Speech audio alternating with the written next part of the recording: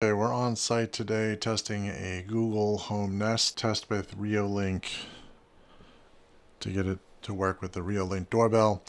We did have some problems setting this up, so we had to contact Reolink on why this is happening. Right now we have the doorbell running through an NVR, which we found out does not support that. So we're going to take the doorbell here and disconnect this from the NVR, and we're going to plug it straight into a PoE switch. Try to configure it that way and give it a quick test to see how it works. They are going to start supporting the NVR directly, but for now we're just going to do a test. We have a new setup here, so basically I took the doorbell from here going into the NVR. I took it out of the NVR, put it into this PoE switch, which is on port 1 here, and then I basically took the PoE switch and connected it to the main internet switch over here on this side, on this main big switch. Now that's a really simple setup. This is actually easier than the NVR because you're basically bypassing it. You don't need an NVR for this to work. So we're now going to go over to the phone to configure the rest and then configure the Google Nest up here on top of this to view the doorbell camera. Now we're going to move over to the cell phone to configure the Google Nest device. Open the Google Home app. Allow notification, just press next and allow to allow notifications for home. Select the Google account or add an account for your Google Home app. This will link your Google account to your home account. Name your home. This will allow you to have multiple homes or locations, like home and office. Also skip the address area unless you prefer to enter your address.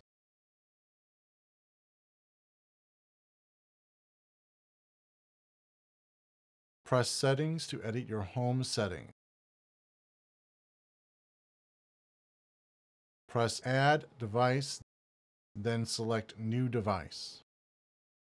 It's now going to look for devices near you. It should find your Nest Hub as long as it has been plugged in and turned on. Once it finds your hub, it will want access to your camera to scan the QR code. Once the camera turns on, point it to the QR code on the screen of the Nest Hub. After it finds the QR code, it will start connecting to the Nest Hub. Your phone may disconnect from the Wi-Fi during this process. This is normal. Improve Nest Hub. This is optional sharing of data. I'm going to press No Thanks.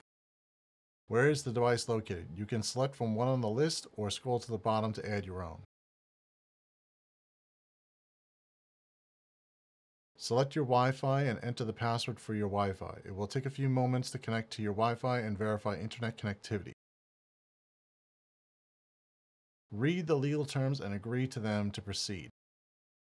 To get the full features of the Nest, you will need to agree. During the agreement, you are allowing Google access to the microphone and some third parties. If you're concerned with any of these, we encourage you to read the agreement and decide if this is right for you. Voice match section. If you have multiple family members, you'll want to skip this. Your assistant should be ready to go. You can edit these settings at a later time if you prefer to modify what you agree to and what you are allowing to personalize. These are optional additions. You can set up your accounts like Netflix, music accounts, sleep tracking, etc. These can be changed by going through the settings of the device at a later time. Review and press continue. Reviewing all the Nest Hub controls. This reviews all the sensors, buttons of the device, where they're located, and what they do.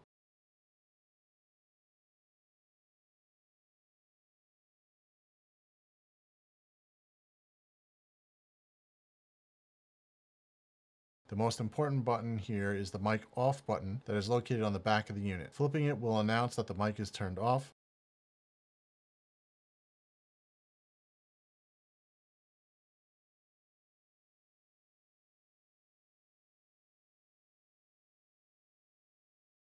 This concludes the Google Nest Hub setup, but let's jump over to the Reolink app to get it talking to the Nest Hub. In the Reolink app, you're going to click Add Device, which is the plus icon. It will start scanning. We're selecting Front Doorbell and press Add. Reolink will connect your device and add it to your app. It will ask you for the username and password to access your camera. This should already been done from the other video that we've set up. If you're unsure, please go back to the other video that we have about setting up the Reolink camera.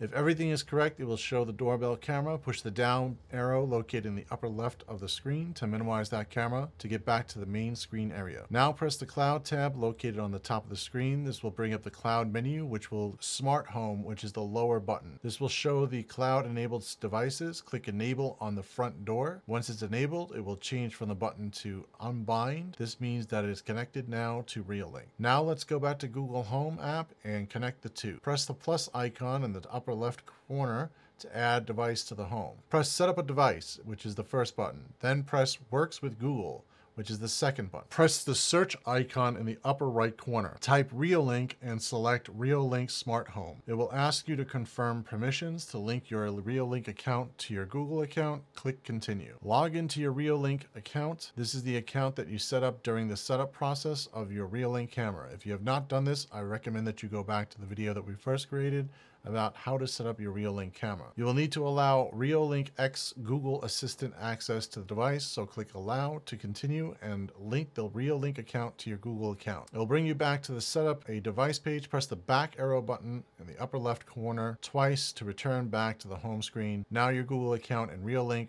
accounts are tied. It should show up in the linked to you area of the home screen.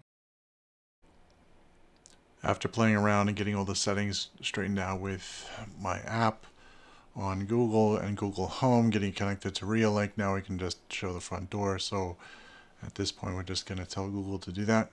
So, okay, Google, show the front door. Got it. Streaming the front door on hallway display. Oh, there it goes. That took a second or two. Should probably try the camera at this point. So, okay, Google, close the front door.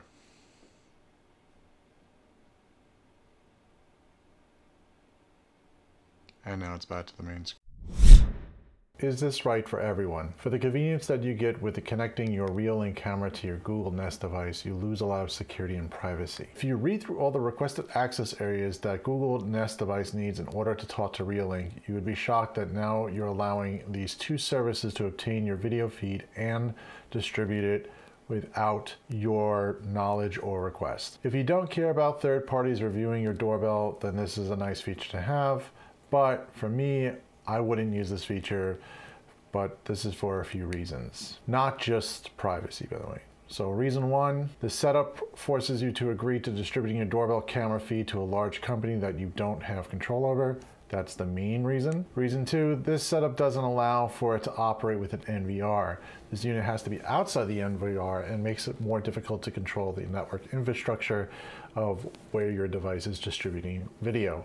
This will be fixed in the new firmware of your NVR, but for now, this is how it operates and requires a separate PoE switch to connect to the doorbell. Reason three, the delay for opening up the camera on the screen does take about 5 to 10 seconds. Sometimes it's quicker and sometimes it's slower, but the app is more reliable and I always have the phone on me, which I believe is easier than using a device that is a stationary device. Reason four, when pressing the doorbell button, the Google Nest doesn't ring or show the front door.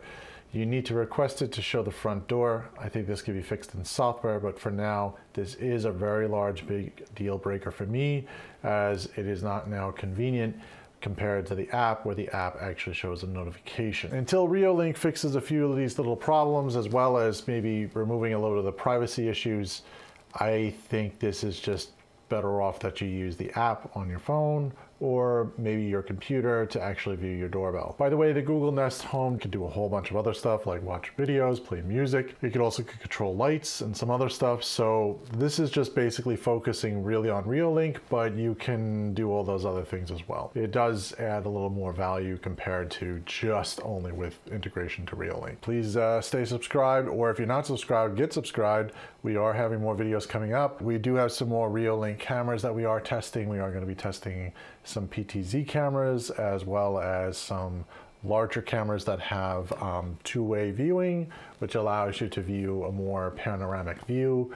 And it also has a nice built-in light, floodlight that's built into it. So those camera reviews will be coming up soon, and we will probably have some more on-site stuff to show you. See you in the next one.